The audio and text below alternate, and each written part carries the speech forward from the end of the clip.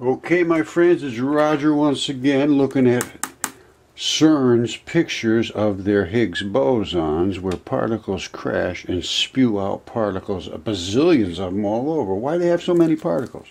Let me show you what we did. Alright, CERN has a bazillion particles because they're working with heavy particles. They're working with protons, which have a lot of particles in them. In my world, they have 1,836 particles per proton, which they have approximately, I believe they're working with 4 protons, which would give them 8,000 particles. I have 1 particle, or 2, coming from photons, which are the snowflakes. They are using the snowballs. I am using the snowflakes. And that snowflake spun backwards when it came through the accelerator. And yes, light can be accelerated. And yes, that's Cherenkov. And yes, that's the boson filaments that are spinning faster than they should for this atmosphere.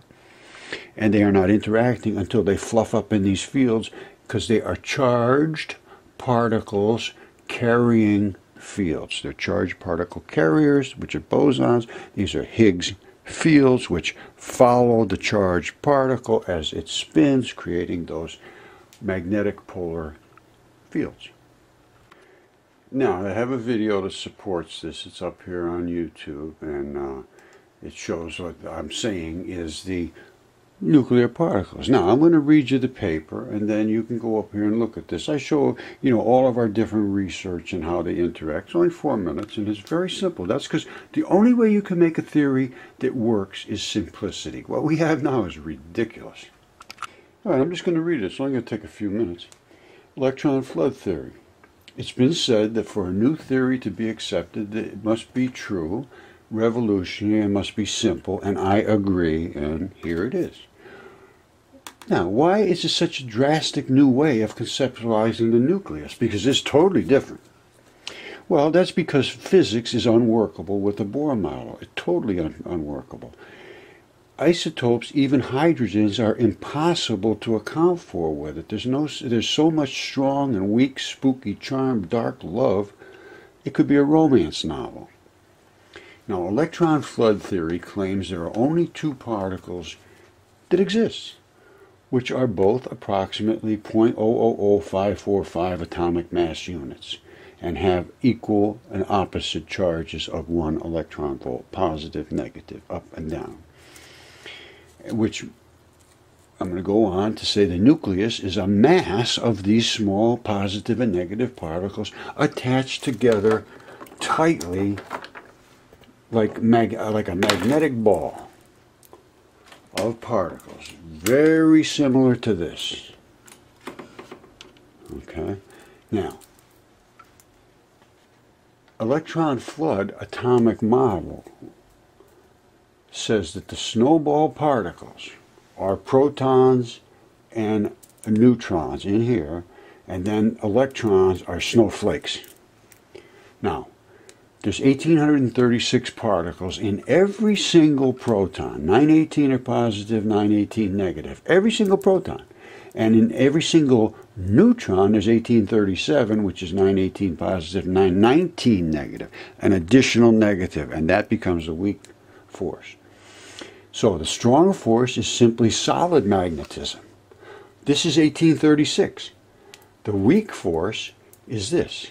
1,837, one sticking off the side somewhere that it's not held tightly. It's simple, and it disassociates easily. That's a weak force.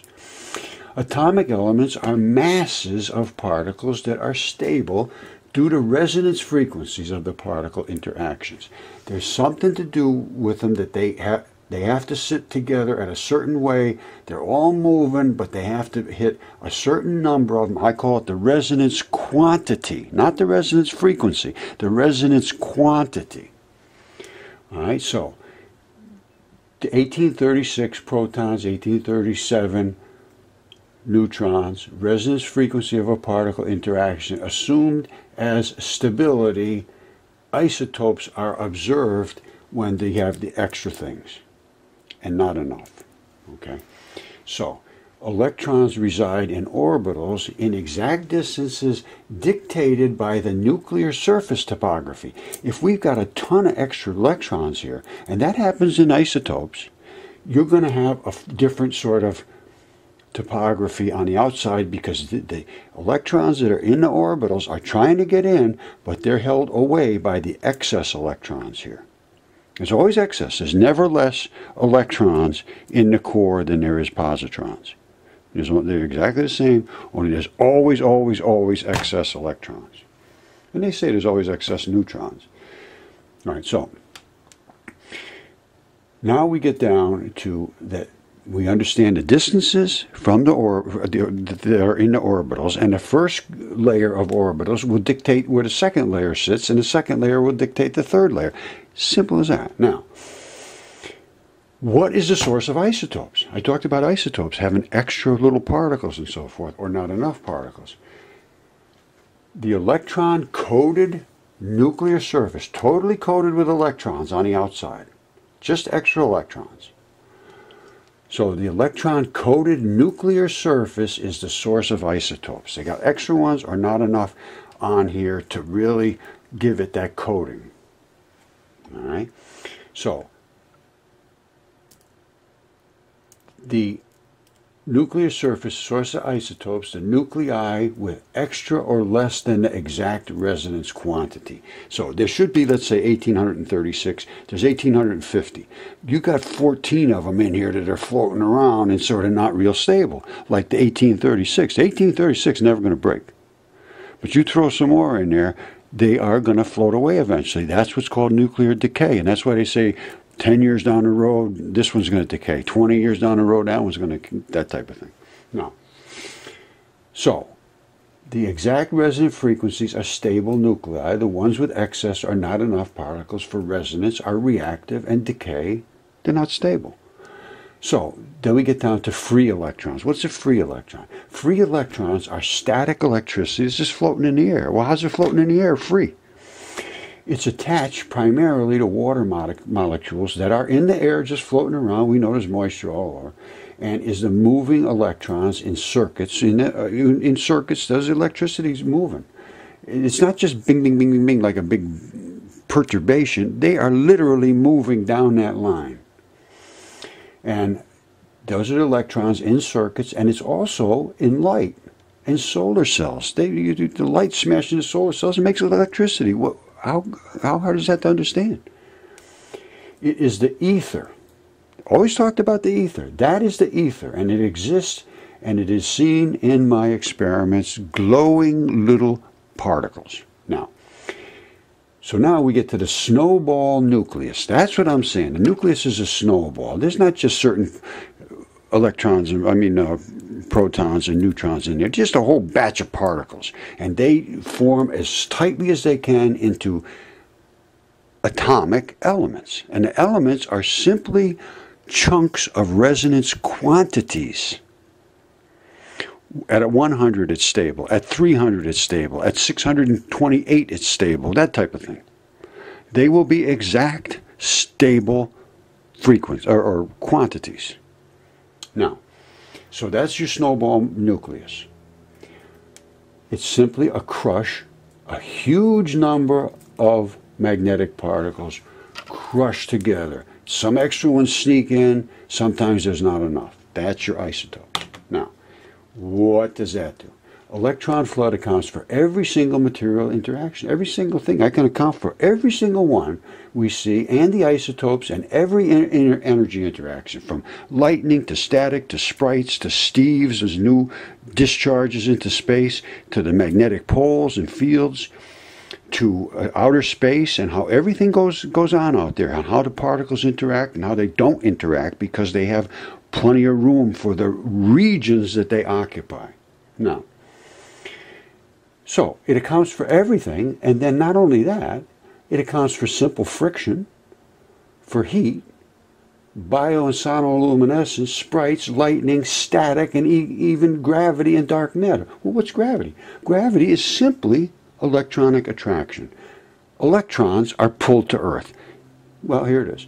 The Earth is positive. It's a positive attractive source.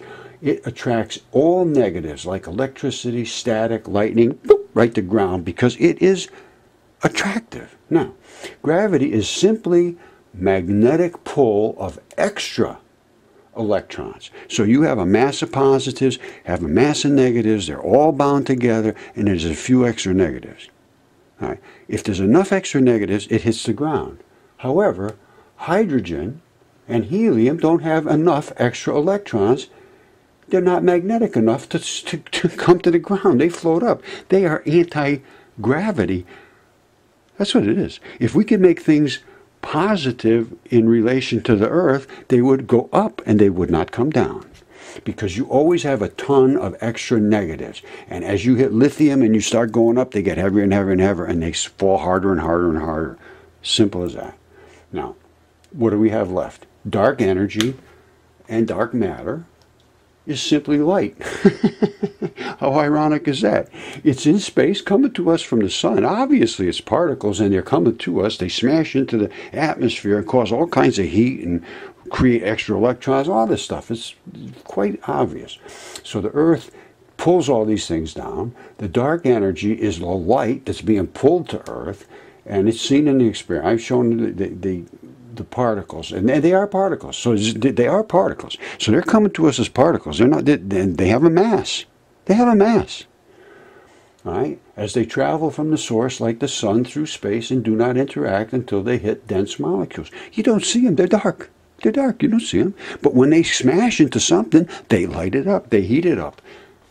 All right? So that's your dark energy and dark matter. Now, so what else do we have? Light can accelerate. I've shown it accelerate in my experiments. Therefore, we cannot be certain of where we are because Hubble and Einstein said light is always traveling forever at the exact same speed. It's just simply wrong. So, what Hubble said was everything's got to be moving away from us because light never slows down. Well, that's wrong. So, where are we? We don't know. Hubble and Einstein said light traveling forever at the exact same speed. It is wrong. Redshift is simply light slowing down. Not that the planets are going away and everything's going away. Now it's going away faster than it can possibly go, which is the speed of light, because we can see so far away now. So it really doesn't work in any realm whatsoever. So light is simply slowing down. That's the redshift. So what does that mean? That means it's due to it can be due to variations in density, because whatever is holding it back is magnetically pulling it back, so it's going to be stretched and you're going to see redshift. However, it pulls it from its source. Therefore, a close, dense neighbor will appear to be extremely far away. And an extremely far away, not dense neighbor will appear to be not extremely far away. We have no idea where we are. Now, finishing up, CERN uses 8,000 times heavier particles than I do, but the patterns of final particles are identical because they simply had a bigger snowball. I used this, they used that. My particles come together this way through a Venturi, theirs come together this way head on. No difference whatsoever. Same, same, same. The light particle accelerator was from Rod Warren, and he did the pictures that I show, and the atomic theory is on my side of it. All right, thank you. And I want a peer review on this. No one will publish it, no one will respond, no one will talk to me because I'm not part of their clique. So I want somebody to say, well, let's take a look at it. That's all I'm asking. If it's wrong, it's wrong. Okay, I don't have the means to do the research that's required to be seen. They won't even allow it to be seen so that nobody else has the opportunity to do this research. I need somebody to do the things I'm asking to do. See if they can create fusion using that Venturi, crushing these particles together. It may be possible, but nobody will ever know because nobody will ever look. I need somebody to look at it and see. Maybe it makes sense. Maybe it doesn't. Thank you.